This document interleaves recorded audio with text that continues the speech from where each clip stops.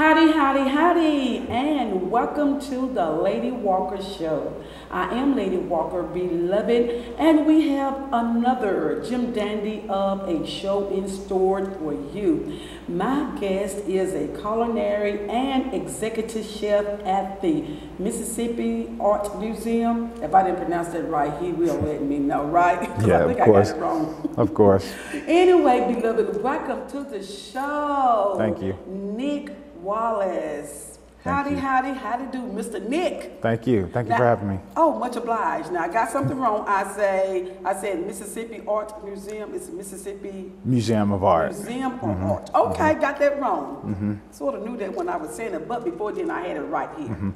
You did. You did. I mean, you say art and museum together. I mean, we're pretty much the only one in the state that has that collaboration, and two, great food. So great food, huh? Great food. Now we are going to talk about how you got to where you are today, because off camera you told me some very interesting things. I mean, you are an interesting person. Thank you. And you are really putting to use your gifts, your talent that you have been blessed with. Yeah, just trying to stay faithful throughout the whole process too.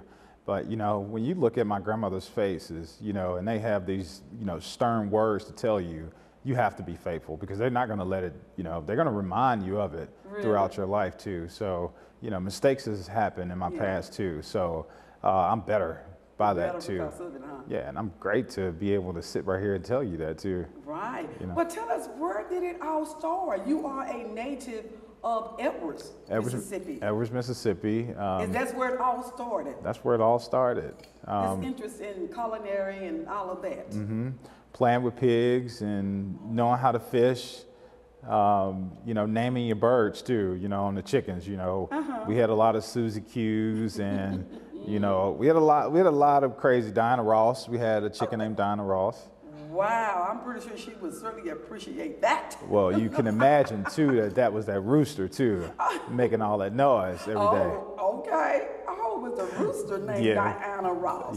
Yeah. But it was great too, because it was your alarm clock every day. Okay. So. Well, that is good. Yep. So you were raised on a farm. Raised on a farm. It was about an acre and a half there on Military Road, pretty close to Calmaine Foods, right on the backside of Edwards. But I grew up there, and my dad has always been that leading farmer, which my grandmother has been that farmer and chef. So a lot of my story now has always adapted to when I was 6 and 7 and 8 years old, running up in the fields and picking blueberries and coming back to the kitchen, and my grandmother is throwing flour everywhere, and great sweet smelling of jams and preserves, and she's right there just moving that butter in and out of the biscuit dough, and I mean just the whole 9 yards. So, but I love it though too, because when I think about it though, I just get hungry. But two, I think about food, of how I can create it in my own story. She has her story, and luckily, and it's a blessing that she can still talk about her story too. And she don't cook as much as she used to, but that woman is the best chef I know. Really? Yep. So when you cook and she tastes your food, how is it?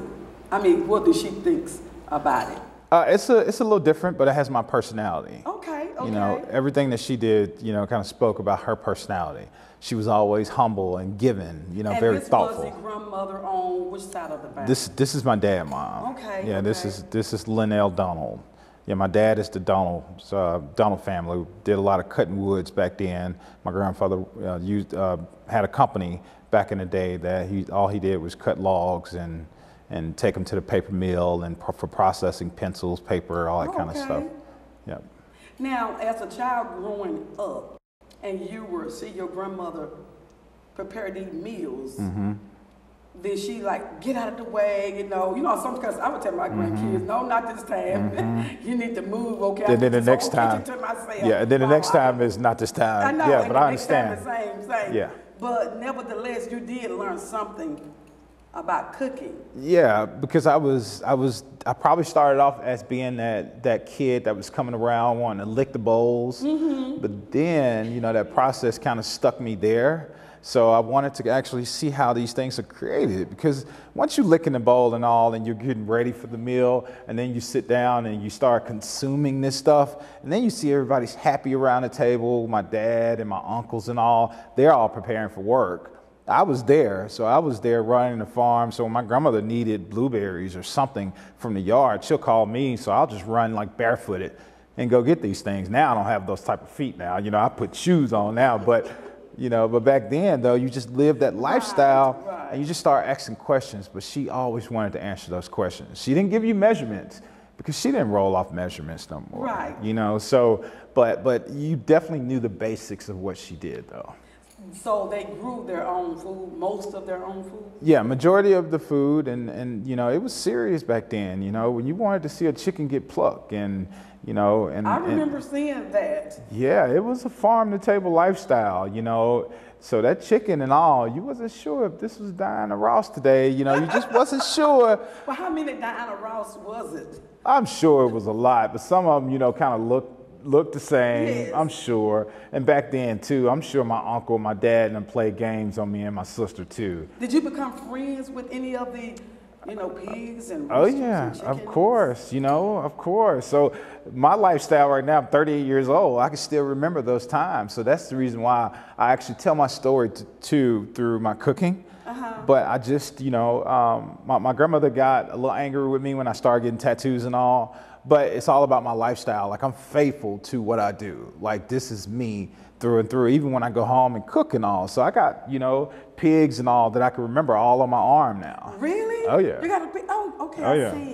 It's. Oh, nice looking pig. Oh yeah. It's you know, it's farm vegetables and strawberries and bell peppers and cast iron skillets and catfish. You know. That is so interesting, because you got something, you know, tattoos that you don't have to regret later on in life. I don't. You know how it is I when never. sometimes a man may get a woman name tattooed on his arm or somewhere on his body, and a woman may get a man tattooed somewhere on his or her body. Yeah.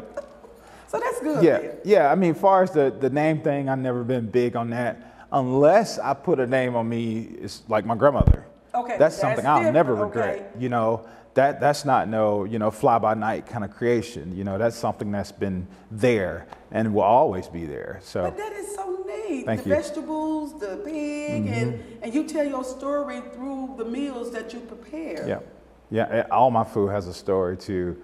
So you just won't be just sitting down at the table eating the food.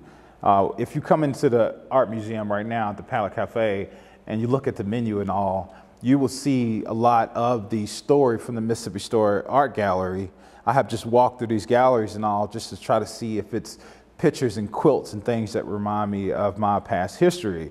So I found a quilt that reminded me of my grandmother, you know, sitting at a dining room table. You got, you know, the grandmother, which I think was called like Big Mama on the quilt, sitting there kind of standing up, kind of saying the grace while everybody's about to eat. So I put that on the menu. It's a picture of it. And then I did this great recipe called pickle fried chicken. So I pickled chicken for 3 days before it's deep fried.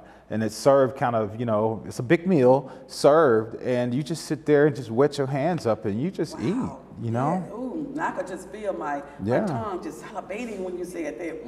Yeah, you need to come on down too, because I would love to see you eat my food, yeah. Well, I tell you what, we're going to take a break and come back and let you continue to tell us how you actually became a culinary. You went to Hines Community College, and where that led you to where you are today. Thank you. Yep. All right, beloved, we will be right back.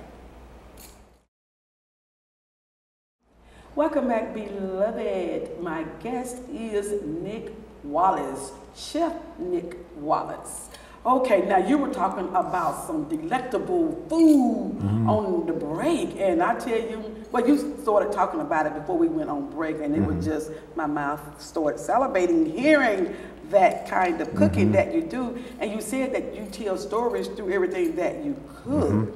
And I know once a month you have, what is this once a month that you have?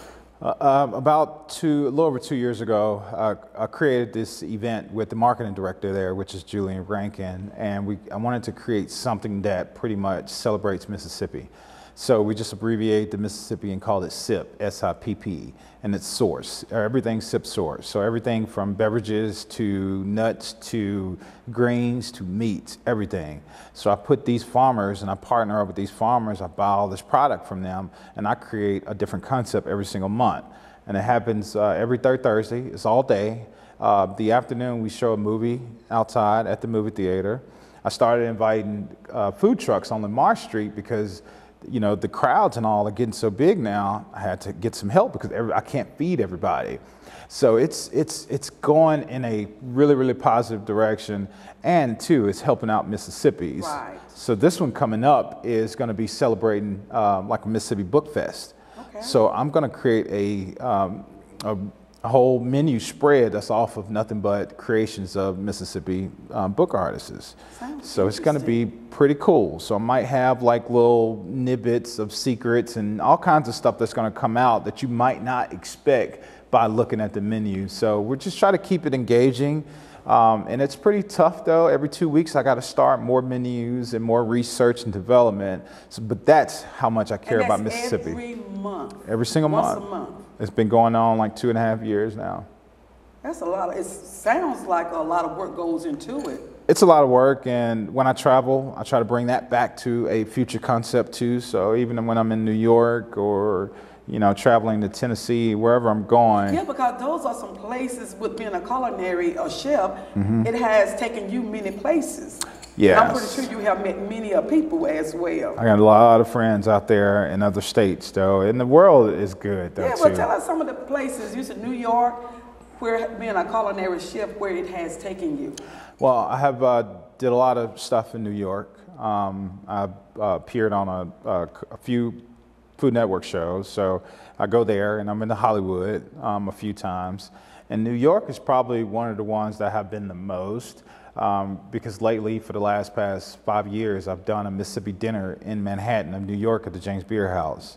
So I love New York. There's a lot of great people, but a lot of people too don't know about that Southern charm and that Southern respect. So, okay. By walking around the city and eating and all, I open the door for people, no matter who you are. It could be old, you could be old or you could be young. It doesn't matter, female or male.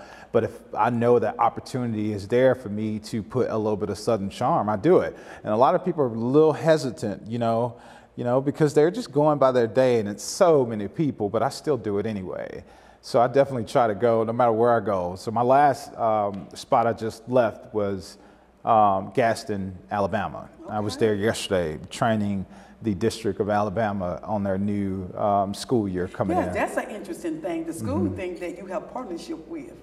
Yes, it started about 2 years ago for Jackson Public Schools. I went to Mayor Hill, which is the food service director, and I was giving out awards for their awards ceremony for their food service workers, and I loved it. They did that because I had just came off of a Food Network show, which was Cut Their Kitchen, and I went there and met a lot of people, made a lot of friends, and I just asked Mayor Hill and said that, is it an opportunity that I can get into the schools and show my craft inside the schools? That would be a great way of giving back, because I still remember of what my folks tell me. I don't care as much as you might get, in life. You better give back just as much. Oh, wow. So that's one of those things that I don't want to get, paid for it either. It's all pro bono. These are things that I bring out my selfless acts, and I go out and I touch a lot of hearts. So started with one school, which was Blackburn Middle School. That's the school that I graduated from. And now I took on all the middle school, which is 13 middle schools. And it's Creativity Kitchen is focused on Mondays. It's just on Mondays because it will be a lot to turn Jackson Public Schools off their whole full meal program at USDA. So it's only on Mondays, but it's great. A lot of folks come out, parents and grandparents and friends, to support their kids. So how often, once again, is this every month? Every month. Every Monday. Every Monday at a different school? No, all 13 middle. All 13 together? Mm-hmm. Oh, okay. Yep, and what we do is when the school year comes back in, we give them a time to go ahead and get acclimated with what the things they have to do. So Creativity Kitchen will start in about the next month and a half back with Jackson Public Schools. But in my meantime, That's the reason why I went to Alabama. Alabama was very, interested into Creativity Kitchen. So I went down yesterday and, trained the whole district on Creativity Kitchen. I implemented about 12 recipes there. So now they have a lot more scratch cooking to be done. They're rolling egg rolls. They're doing vegetable fried rice. They're using a lot of local cauliflower, a lot of local squash and all. So it's cool. But That's interesting because to get young people into eating those vegetables, that's a challenging thing. But I guess if you can be creative on how you do it, maybe they'll eat it. And that's the reason why I just wanted to title it Creativity Kitchen, because we can't take our kids too far too quick. I can't just take, bulgur wheat and quinoa and mash it into a burger and say, because we're gonna have, some resistance there. And they're going to go the opposite way. Right. They're going to go straight to that honey bun or that moon pie, and they're going to say, forget this. But what we do is just take them, a little piece at a time, and that's how I try to take my life, just a little bit, because once I go back 16, 17 years, it's been a long road, but I still have a long road ahead of me. Yeah. Now, on your website, I did see that you share some recipes. Every single day, about 2 or 3 recipes or so is shared. And it goes from Indian cuisine to Mediterranean to Southern to, French, Italian. So, just wanted people to be able to see that you can really get engaged at home into your food, but your food can also include your kids. But too, don't you get tired? Like my favorite meal that my mom cooks is cream mushroom chicken. Oh my God. Oh, that sounds so delectable. Yeah, every birthday, my mom cooks me a large pan of cream mushroom chicken, and I have the table to myself. Yourself? To myself. No one else is around the table to help partake in that? They can, but I just tell my mom to cook a little bit more, but she knows her son's favorite, but that is definitely my favorite, so. Okay, well, we are going to take a break and come back and continue to learn about who Nick Wallace is. Thank you. All right, beloved, we will be right back. Today's guest is Chef Nick Wallace, Culinary Curator and Executive Chef at the Mississippi Museum of Art. For more information, visit www.nickwallaceculinary.com or email reflectionchef@gmail.com. Welcome back, my peeps. Nick Wallace. Chef Nick Wallace is my guest. Okay, now, somewhere I think probably towards the last end of the first segment, you were getting ready to talk about that chicken. Marinating that chicken. Chicken, depending on what part of the chicken, especially that white meat, it can be pretty challenging to penetrate seasoning into it. Absolutely. And the pickle fried chicken is a really good way to just take all those worries away. But I wanted to do, something like a family style fried chicken, but I wanted to do it just a little bit differently. So just marinate chicken just like you make pickles. We make a ton of pickles at the restaurant. And we just submerge it. We just take a little bit of the acidity out of it, so we don't want to actually cook the chicken, but we want the pickle brine to actually infuse in the chicken. So it took us a while to get it right. So now we just leave it in the brine for about 72 hours. And when we get an order for it, we don't season the flour at all. We actually dredge it and we deep fry it. And it just takes your worries completely away. It even takes hot sauce away. Really? It takes it away, and I'm a hot sauce fan. Yes, I love to me make too. it too. But it takes it away, and just like the white meat you were just talking about, to pull that breast of meat off of that bone and eat it, and you just taste the flavors, from the beginning to the complete end. It is such a wonderful thing. Oh, yes, it is. And I could feed you anytime because I love when guests come in or anybody that I'm feeding that can, show me food expressions. You have a lot of food expressions, and I appreciate it too. I'm thinking about it now. Thank you. I can taste it. Okay, Thank you. with you describing how it is. What about greens? Collard greens, because those, babe, can be pretty challenging to season just right. They can be too, and there's a lot of quick methods to it too. Once you start doing the trimming and the cleaning of them, cutting them really super thin and not leaving them in big pieces is a big key too. But cutting them really small, and you got different ways you can do it. You got chiffonade is the best way to do it. That's when you pretty much roll it up just like a ball of leaves. and you're running your knife on it, and you're just gonna cut like little ribbons. That's a great way, but you could just start your skillet with just a little bit of oil, onions, and start sauteing them off so they wilt completely down. Start the process off, because everything about food is a building process. Sometimes you can get it right, and it's different if you're braising something in the oven. You can braise. I have been known to be like a king of braising, to putting like short ribs and things like that in the oven. As soon as they come out hours later, you don't have to do anything else. I have been known to getting it right at the first time, but as far as like sauteing greens, it don't take a whole lot. I would say stay away from the sugar. Oh, really? And think about other things that can balance your taste buds off. Lemon is a great thing. Lemon zest is great. Of course, pepper and all is great, but I use a tad bit of cumin, and I love to use cardamom seeds. It's really good too in greens because it has a sweet component to it. Oh, okay. So it's just a little different way. So that's the reason why I blog and I post about the recipes every day, because I just want people to, gather away from what you used to be known for as far as at your dinner table. Well, it's good that you don't mind sharing those recipes on your blog. That is really good, because some people don't want to share their recipes with anybody. And that's a big problem too. If I'm living a good lifestyle, I'm 38 years old, and I think I'm pretty healthy. At least my doctor tells me that. And, okay. It's just, if you get it right in certain fields, just share it off so everybody else can do it. And that's the one thing too. I don't want to have that crab kind of mentality. I know, and we do have a lot of that, okay? No, share it. I don't care if I'm dealing with a farmer. A lot of the farmers and all will share how you can do this at home. It's not to say that you're going to take money out of my pocket. No, you're going to live that same lifestyle as me. It's a lot of business, excuse me, for many of people. It's a lot of business. I'm not, like you said, I'm not going to take the people who may be supporting you, but there are a lot of people to go around to support, even if you are in the same field. Yes, and I didn't say that the way I should have, but I think you get the point. No, I definitely get the point. And, too, that's the other thing that I love now. I love to go into the Delta and a lot of areas that people can kind of, ask questions and talk and say what they like about you, and some say what they don't like about you, and that's great too.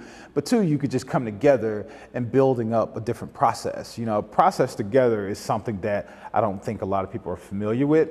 And, I have a lot of friends outside of the state of Mississippi, but the one thing that they all tell me, and one thing I do know, me, I'm African American, I'm in Mississippi, and I'm trying to be somewhat of a leader in my own way. I'm not trying to be a leader in nobody else's way other than mine. This is my life. I like that. Yeah, this is my life, and I'm going to walk my steps, if, with or without you, it doesn't matter. And I started this back when I was 18 years old. I had to fly to Anchorage, Alaska with Marriott when I was working for Marriott, and that was the first time I took a flight. I took it solo by myself.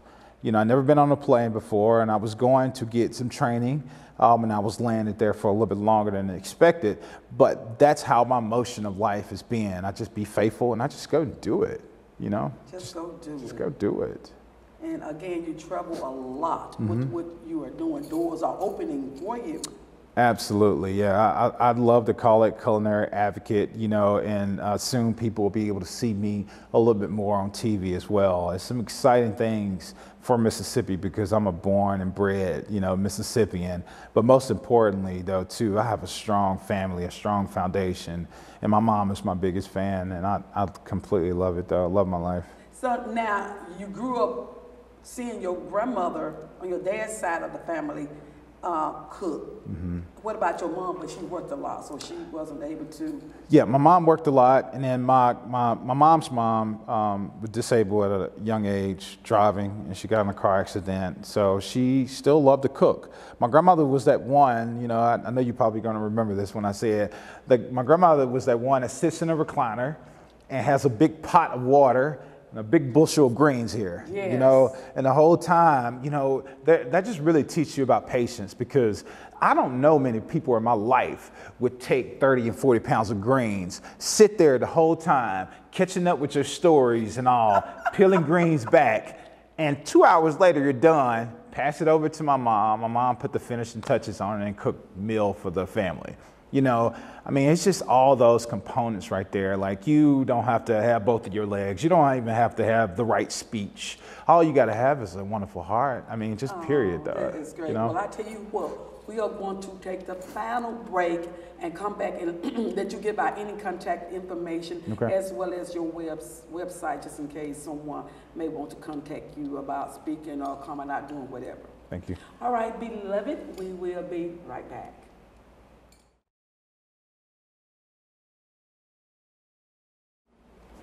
Welcome back, my peeps. My guest is the Culinary Executive Chef, Mr. Nick Wallace. And I left off the museum part because I don't want to screw that up. Yeah, it's okay. Yeah, I'm the Executive Chef and Culinary Curator at the Mississippi Museum of Art. Okay. Now, listen, there may be someone who is every bit interested in getting in touch with you for whatever reason, okay? So if you don't mind, just give out that contact information. Yeah, no problem at all. My website is nickwallaceculinary.com, and the email that you can reach me at any given time is reflection, no S, just reflectionchef@gmail.com. All right, well, I tell you what, Nick, it has been a plum pleasing pleasure to sit and sup a little tea with you. Thank you. You know, I know we're not actually, you know, that's okay, but you get the point, right? You're wonderful. You're wonderful. I appreciate you very much. So, Trell, I appreciate you coming out and gracing us with your lovely presence. Thank you very much. Thank you. So anytime you feel like you want to come out and to update us on whatever you're doing, you are more than welcome. But I know you have a lot of things on your agenda. You are going here and you are going there. You are doing so much. But anytime you get a free time, just please step back in, come back in, and let us know what's going on with you. Yeah, I will do. And I just wanted to say, just be on the lookout for Southern Living magazine next year, right before summer. I have a huge catfish story that's coming out featuring me in the Delta. It's going to be awesome. All right, we'll do. And on that note, we got to go. Deborah is giving me the wrap up, y'all. And by the way, thanks to Trill for tuning in. And I will see you next time on the Lady Walker Show. Ta-ta.